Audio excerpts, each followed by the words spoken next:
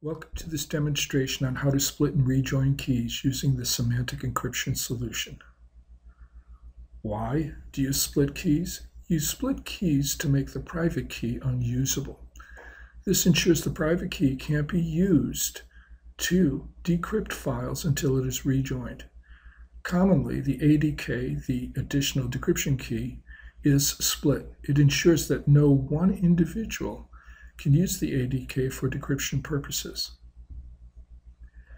What is splitting? Splitting is the process of breaking the private key into multiple files and distributing them to shareholders. The shareholders are allocated one or more shares for their file. They must manage their files. The files, are encrypted to the shareholders' credentials, be it their public key or a passphrase. Rejoining is the process of bringing back together a predefined number of shares to reconstruct the private key. The shareholders must decrypt their shares before they can be used. For further information, refer to the following two white papers, one on splitting, one on rejoining. This demonstration has 5 steps. In the first step, we'll create a key named Acme ADK. We'll save the public side of that key to our desktop. Then we'll go into the management interface and import that public key as the organization ADK. We will then come back to the desktop and split the private key among 4 shareholders, each shareholder getting 1 share, and require that 2 shares be brought together in order to rejoin the key. In the 4th step, we'll create an encrypted file, and then last, in step 5, we'll use the ADK to decrypt the file. To decrypt it, it'll require us to rejoin the key. The first step is to create a key pair to be used as the ADK. This is performed on the desktop. We'll name the key Acme ADK. We'll export the public key to the desktop. We'll use it later on as the organization key. Best practice, make sure you have a good ADK policy in place and published, and all shareholders are present for the splitting. Let's start the demo by going to the desktop. So we'll open the Symantec Encryption desktop. We'll go to the menu. Under File, we'll have a selection to create our new key pair. So let's create our key pair. We have a generation assistant that gets invoked. We'll click Next and give the key pair a name, Acme ADK. Now we're going to skip the email, because ADKs by tradition do not have emails. We do not want to associate the ADK to an email account. We'll then accept corporate signing key, our managed domain, and then enter a passphrase. Best practice is to use a stronger passphrase than what I'm showing here. Clicking Next will actually generate the key. Upon completion of the key generation, you're asked if you want to distribute the key to the global directory. We're not connected to the internet, so we will skip this step. The next step will be to export the public key to the desktop so we can then import it in as the organizational ADK. So here I'm selecting Acme ADK. I go to the menu bar under File, select Export. Export the key. Now I get my export to. Down at the bottom, you're going to see include private key. We don't want to include the private key. We just want the public key. I'm going to save it into a directory that I made called temp. Open that directory and then save it. In step 2, we'll implement the ADK. We'll go to the management interface to keys, organization keys, and import that saved public key.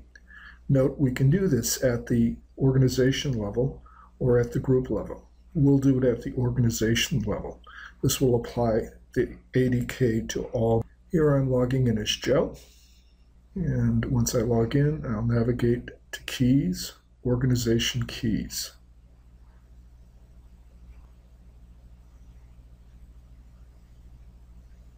In the organization keys, the 4th pick down, well actually it's the 5th, is where we can import our organization ADK.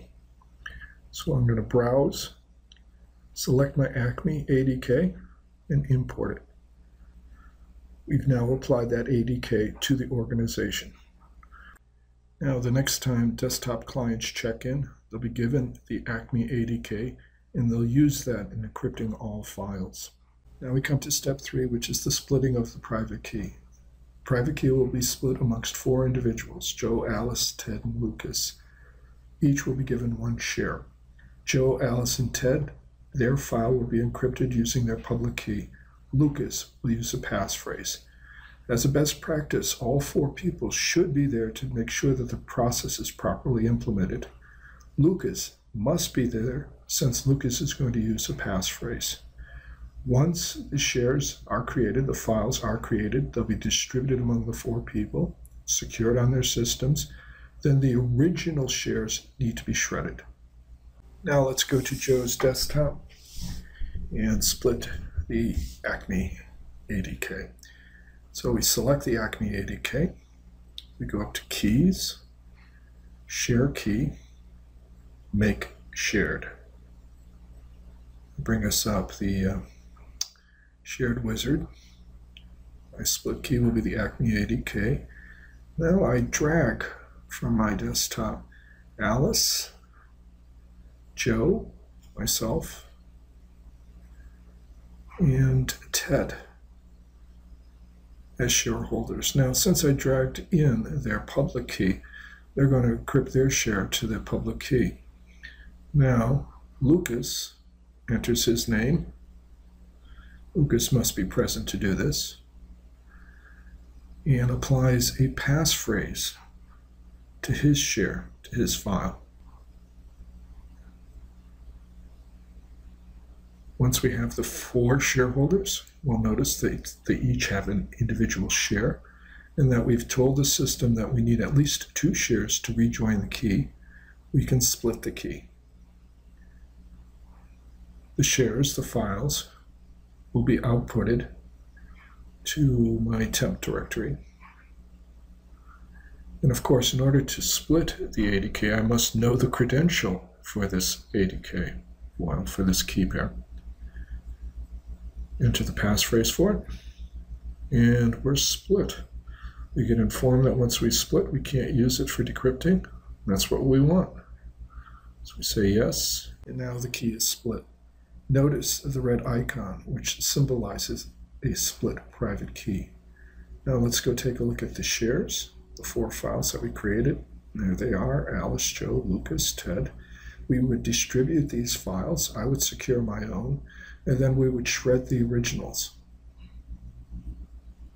Now in step 4, we're going to create an encrypted file. We're going to log in as Bob and encrypt a file to Bob's public key and the ADK public key.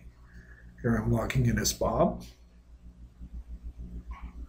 Then I go to my confidential file, and I say I want to secure confidential file with key.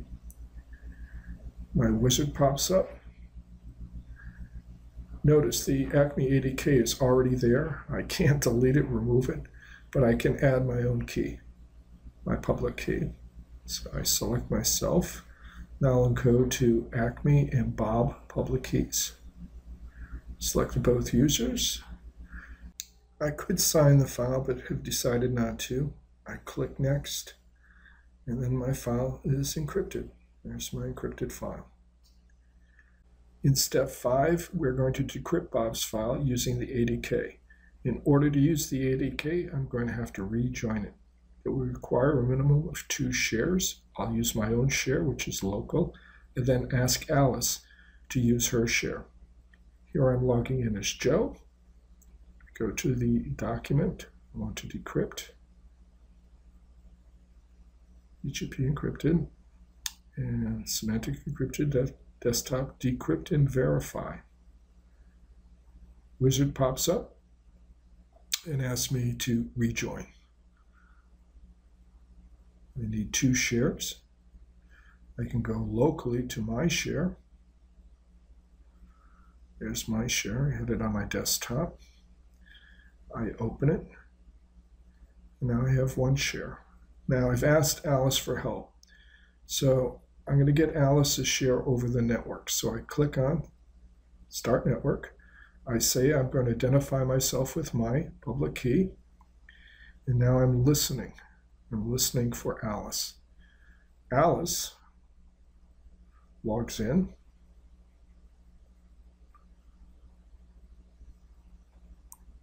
Goes into her desktop. Goes up to keys, share keys, send key share. She selects her key file,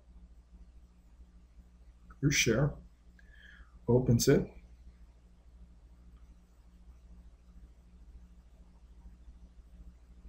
and now send key share comes up.